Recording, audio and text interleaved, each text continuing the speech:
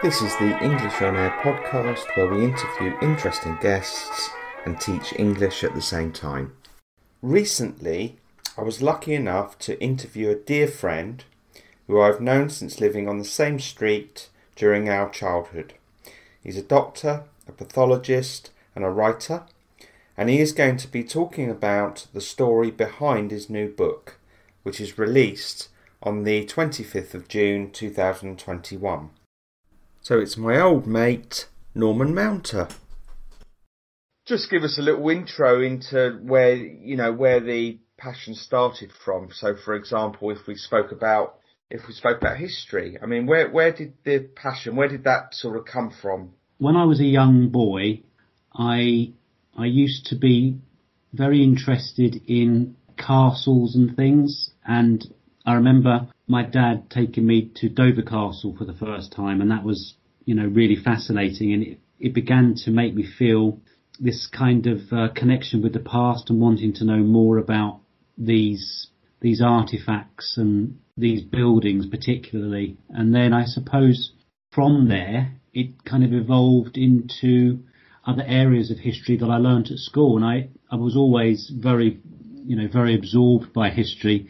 And it's a strange one, history, because, it can really turn some people off. And I remember some people in my class being, pretty much, well, why are we learning this? This is a complete waste of time and I don't need to know this. But for me, it was about a connection with the past. And I think having that understanding of the past, especially in terms of the chronology of the past, which I think is seriously lacking in schools these days. These days you tend to pick up a subject like, I don't know, the Spanish Armada or Queen Victoria, but it's not really in any context. And you ask someone when Magna Carta was signed or when the Spanish Armada happened, they've got no idea. And I think for me it was about that sense of things have happened over the last few millennia, and we are basically living in a world at the moment that is just so much entwined in the past. Everything we do, everything we say is all about other people that have developed language, the clothes we wear. How would we be here today, talking to you, John, without people in the past that have invented electricity and, all that kind of stuff. And for me, to understand the past gives me not only a sense of orientation in the present, but it helps me to, certainly as a writer, empathise with the characters and the backdrop to my novels that help flesh out the characters, but also give it that kind of realism. Not a realism that I can prove because I was never there, but a realism that feels real to me. And I think that's the most important thing for me. It's can I get inside this character and almost be there in a time machine, but not really. Hopefully my readers will be able to experience that as well, go into that world that I feel is real and see if they feel the same. Okay, well, go on to your another passion. You became a doctor a long time ago now, Norm. But you became a doctor, so you obviously developed a deep interest in medicine at some point.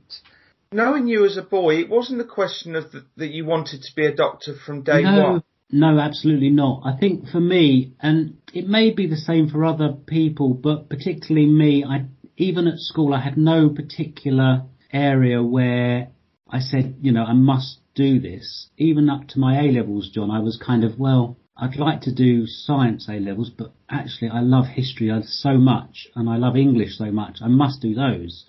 So I ended up doing a kind of mixture of sciences and arts subjects at A-level, but it wasn't really until my second year of A-levels that I thought, I think I want to do medicine. I felt that my interests were developing, particularly in the kind of biological sciences. I had a fascination for particularly physiology and the anatomy of the human body. I really wanted to kind of drill down on the fabric of the human body and really just explore it like a new planet almost.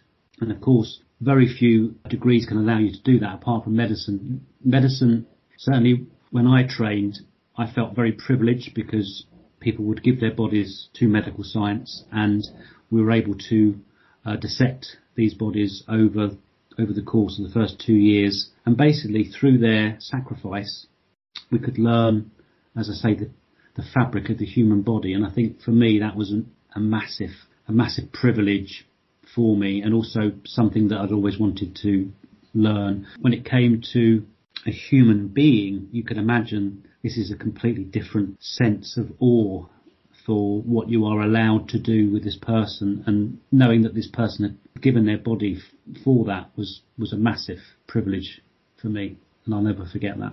That's something that, an experience that I've never had, is basically having a dead body, a cadaver in front of me, and then being able to cut and probe and dissect, it. That must be absolutely amazing. So I think it was amazing for me, John. I think certainly other people in my year did not like it, and I think you'll find that it depends on the personality of the person.